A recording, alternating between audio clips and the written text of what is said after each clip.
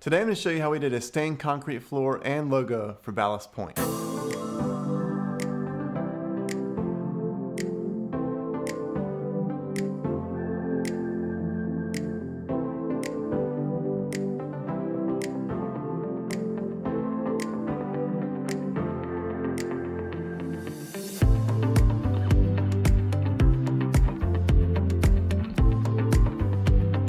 This is an old warehouse, and they're putting a restaurant right in the middle of an old warehouse. It was actually an industrial facility.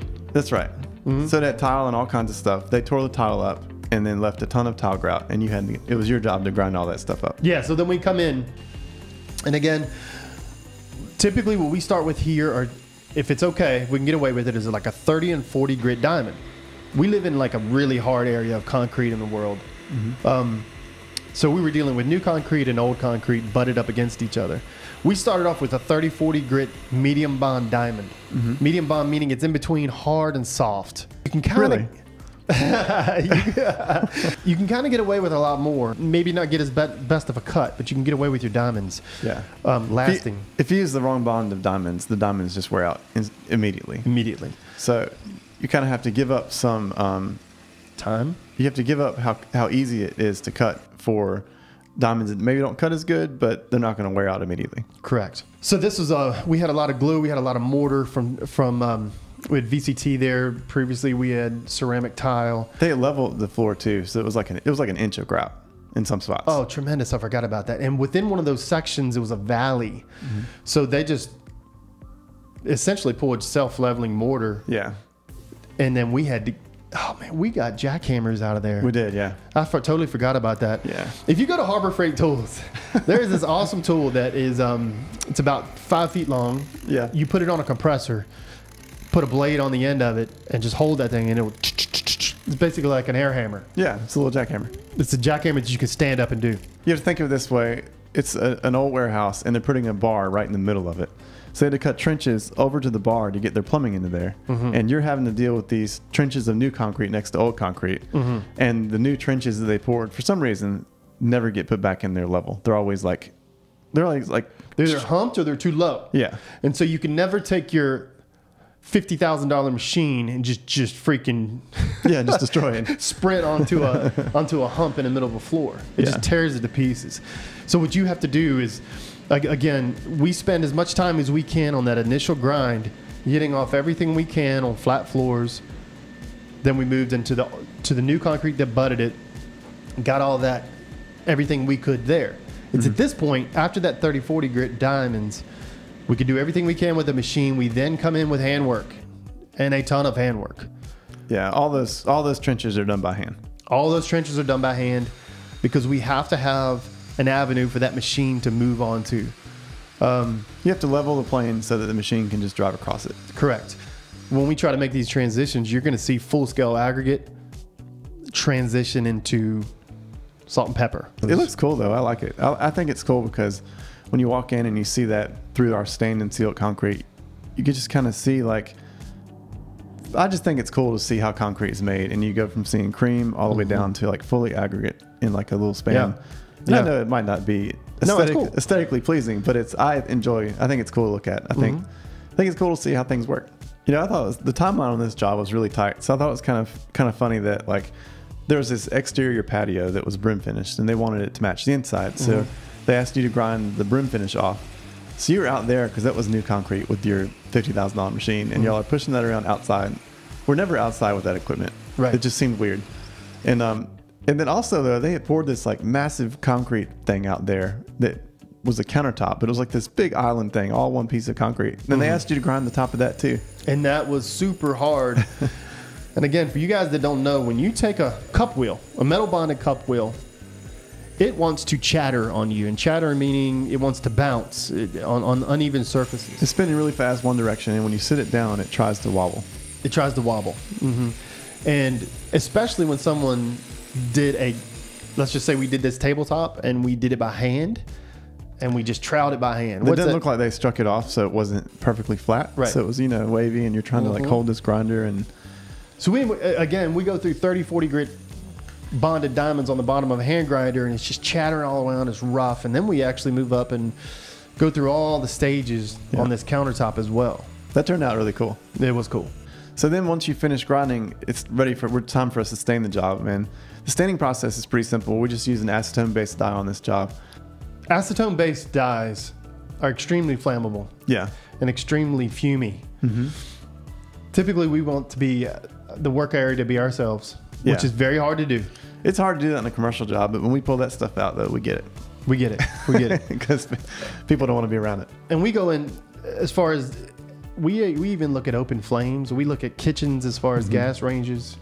We look at everything possibly that we can do. We do, yeah. We always go into, like, there was a kitchen right like adjacent to where we were working, and we always go in there and turn all the gas lines off. We don't even turn the pilots off. We just turn the gas lines off. Go to the back of the machine, turn the gas off. We also use air scrubbers as well, right? Yeah, we always bring an air scrubber and that pulls air out, and it pumps air out of the room and then pulls it in through a window. So it's a nice setup for that. And so anyways, we spray the whole thing with acetone-based dye, and it really turned out really good. Looked awesome. So acetone-based dye is different than an acid stain. Acid stains are really popular on YouTube. That's like the search term for some reason. Acid stains, you spray acid stains on the concrete. It creates a byproduct, a residue that's on the surface you have to wash off. But we're using acetone-based dye, which is what you use a lot in polished concrete. So we spray that on the concrete, and you have to be careful how you spray it because you can see like the fan marks, the fan pattern or whatever. You have to be really good with how you spray it. But once you get that down though, it kind of looks like acid stain, and it saves you an entire day in the installation process. And the reason why it looks like it is because, again, we talked about in the prep work, there are hills and valleys and floors. And sometimes that acetone on top will not take as much as it will in the valley. So you get those you get the variances. Whenever you have like cream on the concrete, like the creamy part on top, that doesn't take the dye as well as, like, it tends to lay on top of that more than it does on the salt and pepper where it kind of penetrates. So you get that really marbly look. It's just like acid stain, I mean.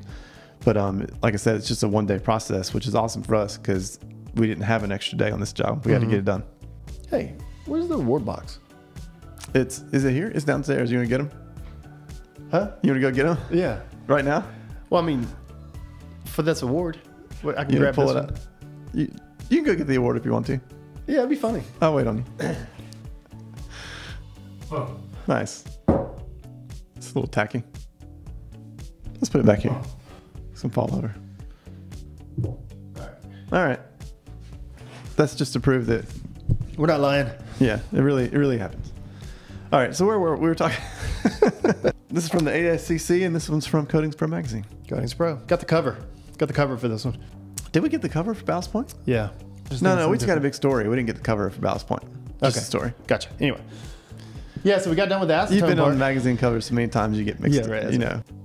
So after we got the floor stained, they did tell us they wanted a logo on this floor. So we went to this is a little unorthodox, but we sent the logo off to just a local sign printing shop, and they cut out a vinyl stencil for us. They did.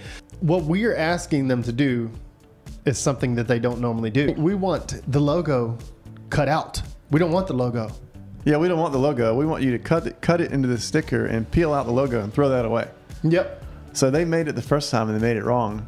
We picked it up, took it all the way up there, hour up there, and we pull it out and go to stick it on the floor, and like it was the backwards. I don't know how to explain it. So anyways, we eventually got the sticker with the logo out. Right. And we stuck that to the floor. Didn't have any tools to do it. I've never done it before, didn't really know how to do it. So we just figured we'd tape it to the floor, and we kind of peeled off the backside, and I took a concrete trowel and just tried to trowel the sticker down to keep the bubbles out of it. Now we've got these awesome. Now we've got these plastic things that are made to do this, like squeegees. The squeegee things. We use trowels. This is a concrete trowel. Yeah, it was.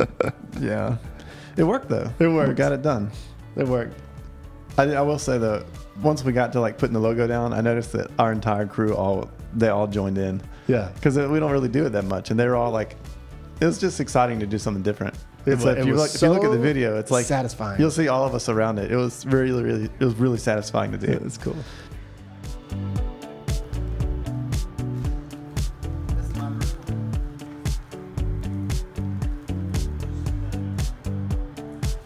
And so when we got the sticker stuck down there, we used these pre-valve sprayers. It's basically a glass jar that you put the dye in, and it turns it into aerosol spray paint. Spray paint, correct. Yeah, so we just spray painted the dye in there. But that's tricky as well. The reason why that's tricky is you have to hold those things at a 45-degree angle. If you don't, that acetone will spill over everything and ruin what you're doing. It was stressful because we knew that we were minutes away from having this job completed with the first coat, you know, and and this is at the entrance, and we've already put down the base color of dye, so we're dyeing on top of that, and we have these bottles of black and trying to keep them from dripping, and you have to be careful as you're spraying it on the stencil, because if you spray it too heavy in one spot and it like puddles up, it'll go under the stencil. It'll bleed under the stencil. So you have to like you're basically misting the stencil with this stuff, and you do layers. Layers. That's right. Layers of mist. So you and I were just layering mists until we got it fully covered. Yeah. And we actually didn't try this anywhere else. This is our first time. So when it came time to peel that sticker, it was exciting. It was you know, that is the most satisfying thing. In anything we do, it is the most satisfying. It is. And we started pulling that sticker, and again, our guys were all standing around, and it was fun. And like, you know, even Daryl like jumped in there and started peeling all those old leaves up real quick. It was fun. It was fun to do. And there's a little bit of a tip there though. When you adhere this to the floor that's already sprayed, around your logo, you want to have that tight with that squeegee. Mm-hmm. But there's so much residual sticker, yeah, the sticker outside that will never be used. Right. If you press that down too hard, there's a chance you're going to pull up. And it did pull up some of the dye. It did pull. There's a chance you're going to pull up dye. So you don't need to really press that piece of. Just on the edges are all that matter. The other can just lay there. Mm-hmm. If not, you're gonna like look and say, "Oh, the logo looks great," but why is there a big square around the logo? Why is it a square? Yeah. And we had a little bit of a square, but we took dye in those pre-bound sprayers and we kind of feathered that in. Yep. It worked out pretty good. We went back to our original color. I think we did just a black dye, and then we went back to our original and feathered that back in. Yeah, that was fun to do though. I really enjoyed doing that. Mm-hmm. And on an old floor like that, we just assume there's probably a little bit of moisture coming through it. So we're going to use a breathable sealer, because it was going to allow the moisture coming from the ground through the concrete, and it's going to be able to come out and evaporate. Because if you use something like a high solids epoxy, it'll trap moisture under it and it'll make it cloud up. It will. So we're using water-based epoxy, and we're just going to roll that on the entire surface. Right. And again, as far as when it comes to the water-based, what we use, there's not really much you can go wrong with. No, it's so easy to put down. Yeah, it's not that bad. It's actually something somebody makes for us. It's a formula that we've kind of tweaked a little bit, and we have it packaged with our labels on it. Mm-hmm. It's not something that's for sale, but it's very similar to other, just water-based epoxy. It's all pretty similar. Mm-hmm.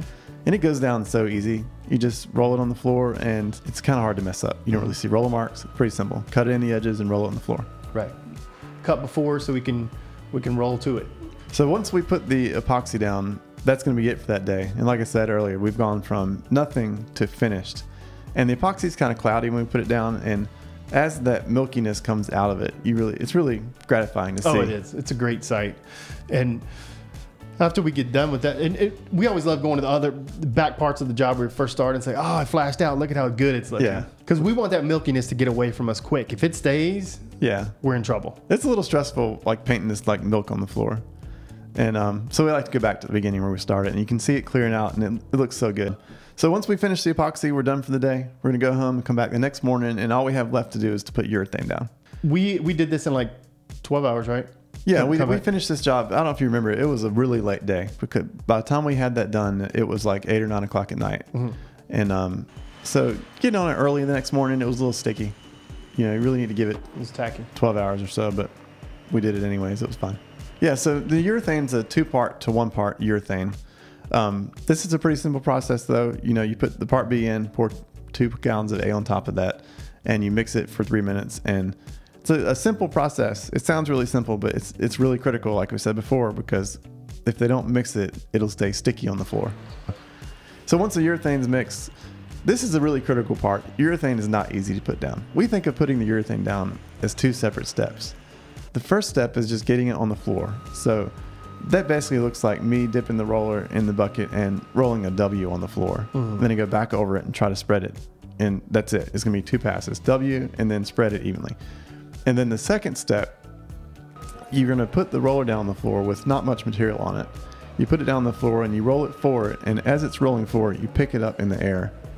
And what that does is that it eliminates that start-stop point of a roller, because when you push a roller forward and then pull it back, it left a buildup there. And those are roller marks. That's what a roller mark is that buildup. What you're describing right now is one of the biggest things, I think, one of the most important things when it comes to picking that roller up. It is. You should do that on every urethane job. You push it forward and you pick it up as it's moving, and what that does is it feathers out the material to where you're not going to have that just build-up spot where you stopped your roller. And sometimes you'll even, I don't know if you're getting ready to talk about this, but we'll sometimes even back roll. Yeah, I mean, if you can't do that, depends on the type of material that you're using, and it also depends on the environment. So on Ballast Point, it was really hot in that place, so we didn't have time to do this. But if you have enough time, it's really best to have a guy on spiked shoes walking from one side of the room to the other, just rolling it from wall to wall. That way there can't be roller marks. Like there's literally no way there could be. So that's ideal, but we couldn't do that on this one. Right.